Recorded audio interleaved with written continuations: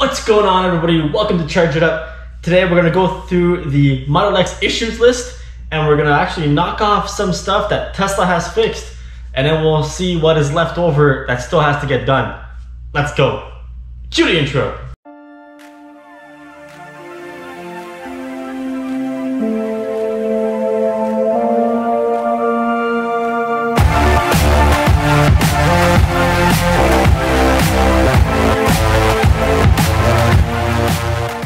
Alright guys, so I just got the Model X back on Tuesday, August 18th, 2020. They had the Model X in from August 10th, which was the Monday. Drove the Model X over to the service center, was there to drop it off.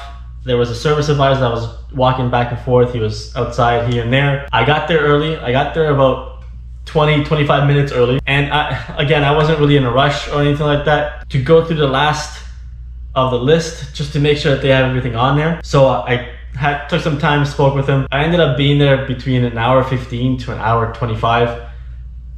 Basically because as I was waiting there, I gave him my keys. I was waiting there. They didn't have any loaner vehicles available, so they went ahead and got Enterprise to come over and bring over the rental vehicles for a while, obviously the loaner vehicles for a while the car is being worked on. I first asked how long they were gonna have it for. They said probably a couple of days, maybe 2 or 3 or 4 max maybe. The service advisor was super busy. There was a bunch of people already yelling at him. I come from the industry, so I kind of understand. It's not his fault. He's not the one doing it. He's not the one that put the car together.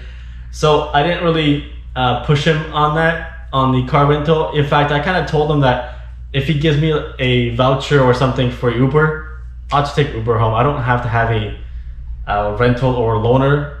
I would have liked to have a Tesla loaner, but that's fine. I'm working from home. There's no real place to go right now anyway. And even if I needed to, I've got the bike. We have the other car anyway. So it wasn't really a major inconvenience. Yeah, I would have liked to have a Tesla to drive around, but again, would I even be driving it around? Probably not. So I was okay with that. Regardless, he gave me a voucher for Uber, came home, went on with my day. Wednesday comes and I just happened to just go into the Tesla app. And actually it's kind of cool because the Tesla app tells you that the car is in service and what the estimated finish date is. So at that point it did say, instead of Wednesday, it did say Thursday by 4 p.m. And then so I was like, all right, well, that's cool. So then I got an email telling me all the stuff that was actually ordered. Again, I'm not gonna go through that entire list of how much stuff was ordered, but it was cool that you can actually get that stuff from Tesla. Tesla gives you that, and you're like, all right, cool. Like, you know, that's being fixed, that's being fixed. So it's actually pretty cool that they send you that, whereas obviously other auto manufacturers don't, unless you actually talk to somebody. At least you're gonna have that so you can see what is being fixed, worked on, or fixed, what have you. And it's actually a pretty good system. I like that part of the Tesla service. All right, so Wednesday afternoon now, I got a text message telling me that there are some other parts that they have ordered. I guess it wasn't ordered previously, but it was due to come in either Thursday or Friday, so that I could see the car being finished by Friday at 4 p.m. Friday comes around, I got a text message telling me that the parts did not show up, and now the parts are due to come out on Tuesday. Monday comes around. Don't really hear anything from them. Again, I know it's gonna be Tuesday. Even the app now says August 18th by 4 p.m. Tuesday comes around. I got a text message in the morning letting me know that the parts are due to arrive by afternoon. Great, let's get that on and get the car fixed and so I can come pick it up. It was great. Lo and behold, Tuesday afternoon I got the message, or I think around 12:30, that the car was complete and it was ready to be picked up. Yay! All right, so again, I asked them for the voucher for Uber, got that. At around, I think it was 4 o'clock, 4:30, I headed over to Tesla to pick up the car. Picked up the car. I'm there, went through the actual list. Let's go through that list now. Issue number 1, front license plate was drilled into the bumper. That has been fixed.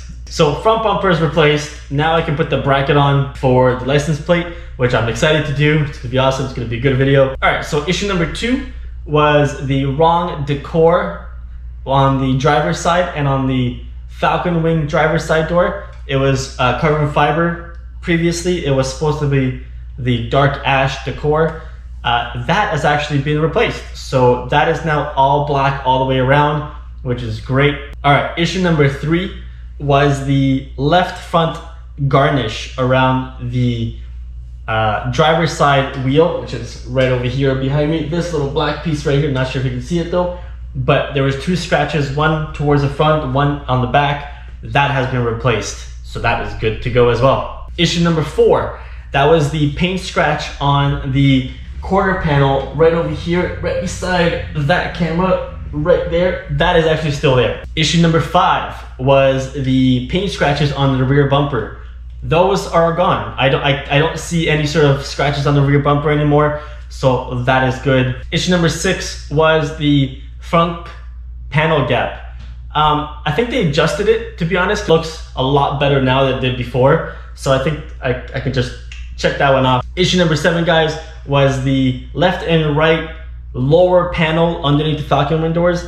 That was actually solved. I believe I put resolved in the last video. Issue number 8 and 9 was scratches on top of the Falcon Wing door, the glass portion, and the trunk glass portion on the left hand side. That was actually resolved when I put up the video last. Issue number 10 was the chrome trim right over here that goes across the driver's side door. It was not lining up. That actually still doesn't line up, so I don't think they even touched that. But I'm obviously gonna add that to the list of other things that need to be fixed. Issue number 11 was the door seal. There was some sort of white discoloration on the seal. It's been like that since I got it. That has not been checked or even looked at, I don't believe, because it's still there. So that would go on the list of things still to do. Issue number 12 was the passenger side door had a long scratch along the edge. That is actually now gone. And there was also a scratch beside that on the quarter panel where the camera is. That is also gone. So they buffed that out or got rid of it somehow, but that is all gone now. So that is a check mark on that one. Issue 13 was the scratch on the quarter panel, which I just mentioned during issue number 12. Those 2 actually were buffed out or cleaned or something, but the scratch is not there anymore. So that's good news. Issue number 14 was the marking on the inside of the headlight. Now, the headlight's right beside me here, and I think you guys can see it from here, but there's a marking. I can see it right here. You can see it at every time of the day. It's right here. It's been cleaned. They tried to clean it. The Tesla advisor tried to clean it in front of me. It just won't go away. It's actually inside, so I'm gonna keep at them because I can see it all the time, so I'm gonna keep at them to actually, I think they'll have to replace the headlight on that one. Issue number 15 was the trunk gap. That has been solved. They actually aligned the trunk. It looks exactly the same on both sides. I am super happy with that. Thank you for that. Check that one off and move on to the next one. Issue number 16 was the center armrest right beside the driver's side where I put, or anybody, where I put my hand. Right beside you pull back that armrest and the cup holders there. There was a cut on the actual fabric or the material. That would need to be replaced. That one was replaced. I don't know how they did it or what had to get replaced, but there's no more cut there. It's not like they glued it down either. It looks like a brand new piece, so that is awesome. It looks freaking awesome. It looks great. It looks great. Issue number 17, the Falcon Wing door. I've had issues with the Falcon Wing door on the left-hand side, the driver's side, with it not opening all the way every time. Sometimes when I try to do videos, it opens up all the way, which is a little weird, but okay. That has now been fixed. I've been playing around with the Falcon Wing door since I came home, tried it around back and forth a couple times. Right now it's actually open the low setting, which is good, but I can go onto the screen, open it all the way, save it, and then every time I try to open it, it opens up all the way no matter what, if I'm inside or outside. So it looks like they replaced the sensor on the door. Yes, awesome, I'm super happy with that. It's great progress, and I'm just happy that the Falcon Wing door works properly. Issue number 18 was the Christmas mode.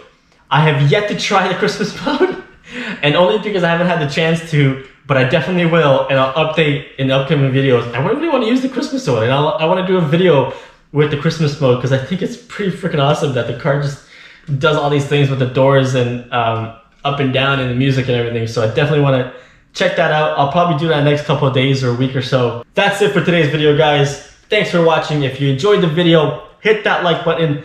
If you haven't subscribed, hit that subscribe button. Smash it, smash that subscribe button. I'll definitely keep the list and go through the list of what still needs to get done. I believe for most of the stuff, I will actually do a mobile service for that, where they actually come to the house. I'll keep you guys posted on what gets fixed and when, and we'll go from there. Until the next one, guys, have a good one.